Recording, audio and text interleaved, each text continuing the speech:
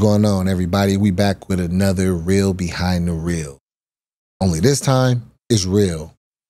This message is for Ariel Helwani. Now, Ariel and Jiri got together last night and had an interview. And as a lot of you already know and have seen Ariel's dirty, sneaky tactics that he likes to use to get over on fighters. And he does this all the while being completely, man, just a punk about it and doesn't own up to any of it. Keep throwing shade at me. You have an agenda, have a problem with me for whatever reason, right? Maybe it's due to the fact of last time when I came on your show, after my championship fight, you tried your tactics on me and they didn't work. You thought that I was just another dumb fighter, somebody that you could just run circles on verbally, and it didn't work out for you. And people saw you for what you really were. And in that, you're now upset, and every chance you get, you're just taking shots at me. Like, these are just blatantly just shots. Oh, and if you care to watch and see this interview that I'm talking about, you can go. There's actually a streamer online. His name is MMA Guru. He did a breakdown of the interview. He did a very, very good job on that breakdown. Go and watch that video, and you see for yourself, and you see the things that I'm talking about. First of all, we all know Ariel, the nerdy, goofy, soft, punk dude who's admitted multiple times, oh, I wouldn't fight. I don't think I could do. I could dare. What if violence acts like like somebody's nana or something? Has the nerve to disrespect fighters on the show while claiming to be a real journalist that's here for the fighters, that speaks for the fighters, that's all about the fighters, that's all about this and that. And the guys that can do the thing that you can never do. Put food on your table. This is how you eat, right? To what we do. So, this video is another example of the disrespect that we as fighters get from punks like this. Can I ask what your reaction was when you found out about Jamahal Hill's injury? Oh, man. That was...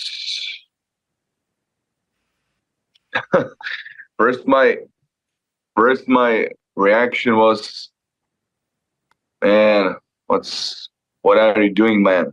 Because I think working out. It happened.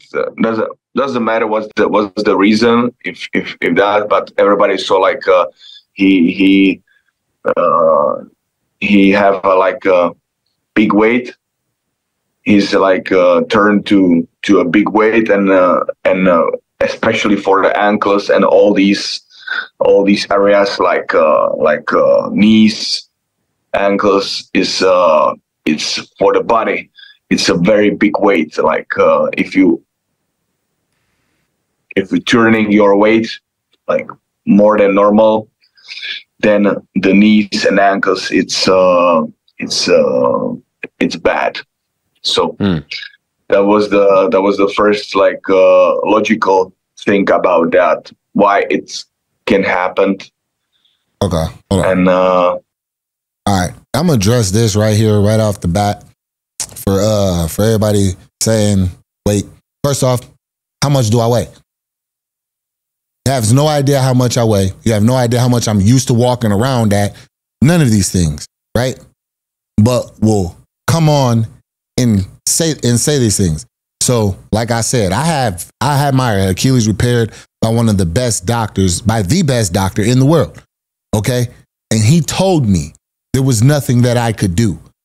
My tendon was already bad. I had tendinosis already existing in the tendon. So it was only a matter of time before it ruptured. All right?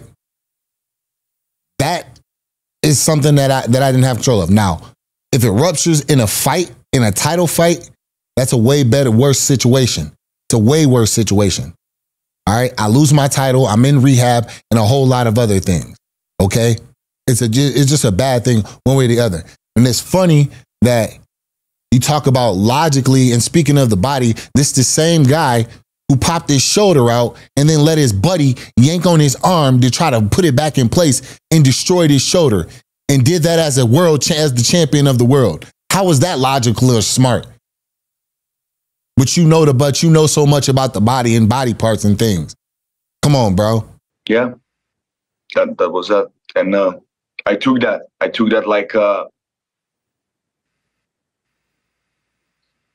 like nothing changed from my last when I put the belt Right. to the It all, yeah. It all kind of comes back.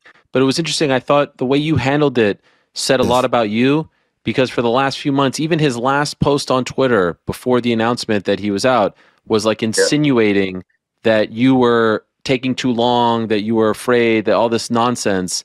And then you say to him, I wish you the best. And then he responded to you. But like, you know, over the last few months, a lot has been said about you, and you took the high road and wished him well. I thought was a very classy thing that you did on your part. Hold it. I pause it right there. Yeah. Now, you see that? Now, he is attempting to try to give him props to up him while subliminally trying to take shots at me. All right? Trying to basically, so you thought he took the high road and that was a classy move on his part. What did I say? What did I say about him? What did I say about his injury?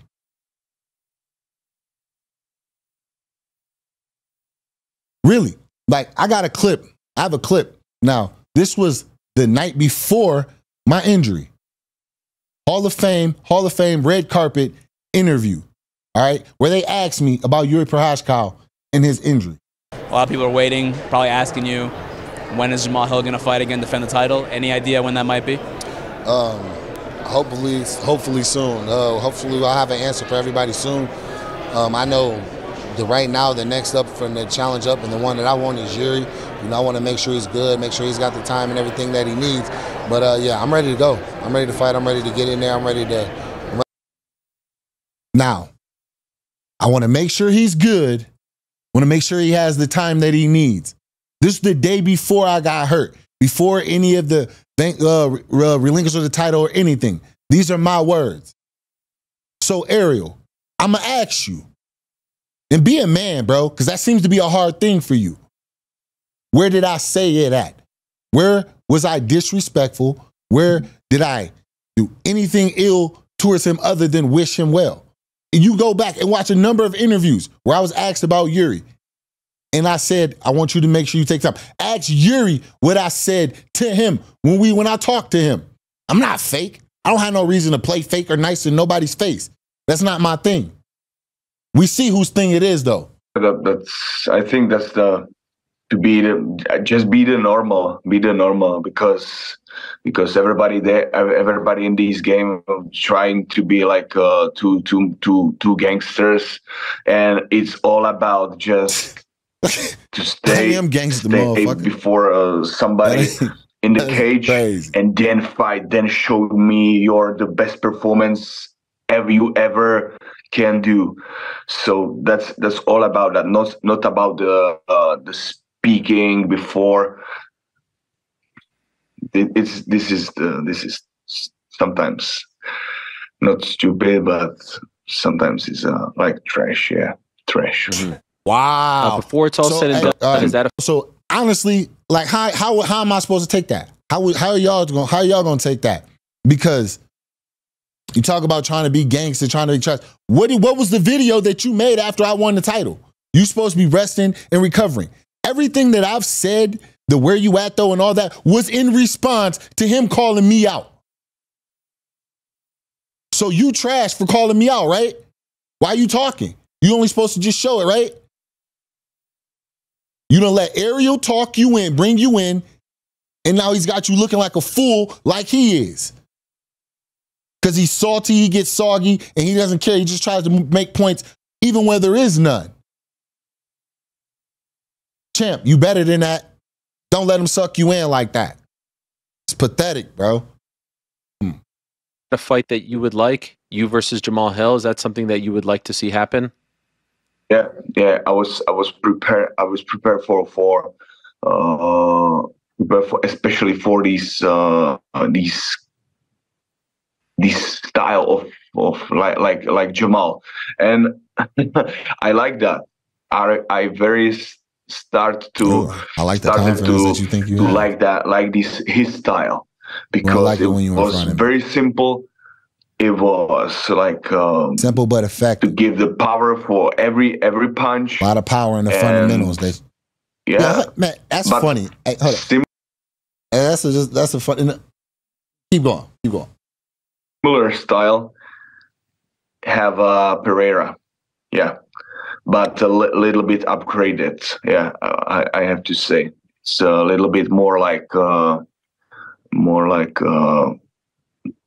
there is a more logic. Yeah, in his style. Yeah. So All right. would that mean? Hold on. All right, I'm gonna have to chalk that up just to the fact that your English is really bad, because the basics. There's a lot of power in the basics, and I think a lot of people would agree that you don't have them, which is why you do things like try to throw a spin, flying knee, and crazy things. People do a lot of you. If you've ever trained for a certain amount of time, anytime you've seen that somebody gets in there and they just start throwing crazy knees, that's because they're not really technically sound like that. They need something big or athletic to happen. I can beat you big athletically. I can beat you technically. I can beat you any way I want to. He don't have those options. I wouldn't expect him to understand it whenever he sees it. And Pereira being an upgrade for me, we gonna see. That's the good thing about it. We get to see. I can't wait to be back. Come on, man. Let's keep. I was just going to ask you, who do you think is a tougher opponent, Alex Pereira or Jamahal Hill? Does that mean that you think Alex is a little bit tougher? Hold up. Now you see that? Ask him a question. Who do you think's a tougher opponent, Alex Pereira or Jamahal Hill? Does that mean you think Alex Pereira is is tougher than Jamahal? You know what I'm saying? Throwing shade, but trying to get him to make it seem like he was just asking, bro, that's you throwing shade, bro. Funny. And if they called you today and said, like, can you do a camp? Can you fight October, November, December? You're ready. Are you ready to start a camp? Are you good? Like, are you cleared 100%? You can start training full contact, no issues for a camp? Yeah, sure. Yeah. Now, hey, now how hard was that? Now, talk about I've been talking, that's all I've been asking all this time. Yo, are you ready? Is there a time over time? Give me something. Let me know something when you might be ready, anything. That's all I've been asking for is an answer. But yet, they'll try to spin it as like it's a bad character flaw, like I was talking shit or I'm a spinner, I'm just like this. But you see, he had the answer though. Right. And by the way, that mountain that I saw you climbing this mountain. Is it Mont Blanc or something like that? How difficult was that? That's crazy stuff, man. When was that?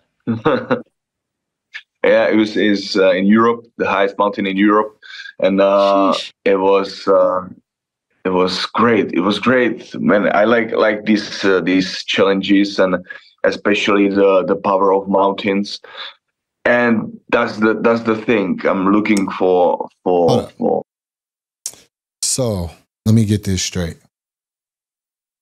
He's allowed to climb mountains, but I can't play basketball. It's amazing, right? That's crazy. But me playing basketball is wild. And then he even goes on in this to even talk how incredible a human being he is for walking up a mountain. You know, I became a world champion.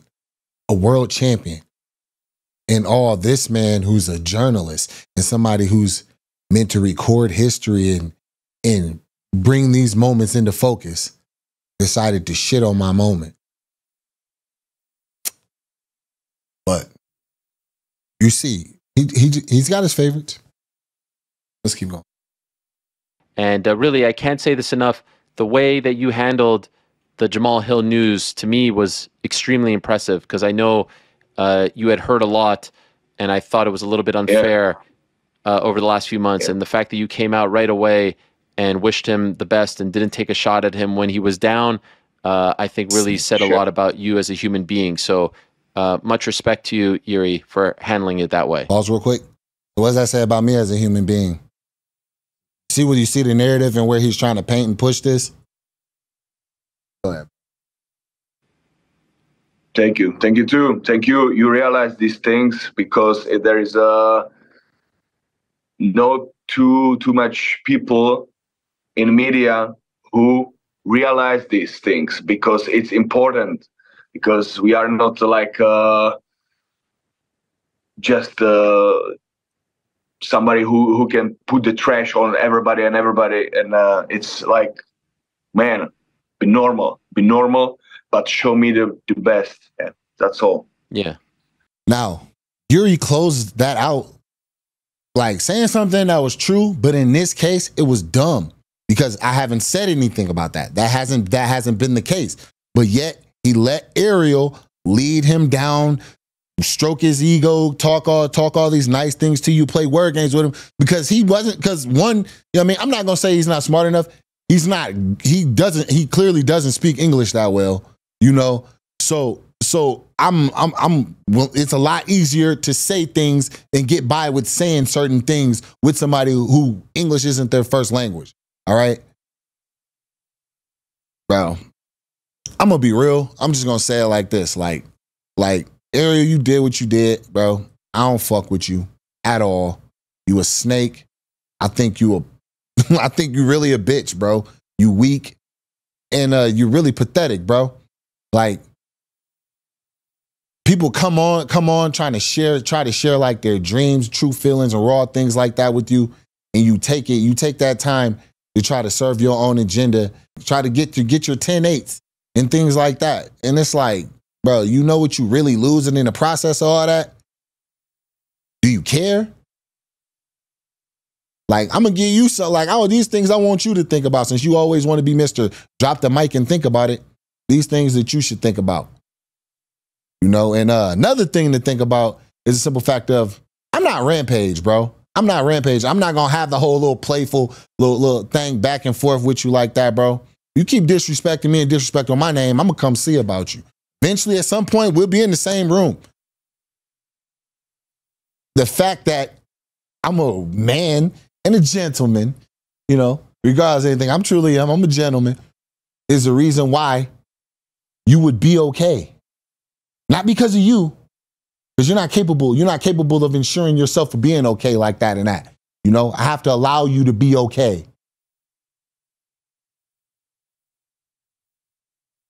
When you're a punk, you need to stay in a punk's place. Period.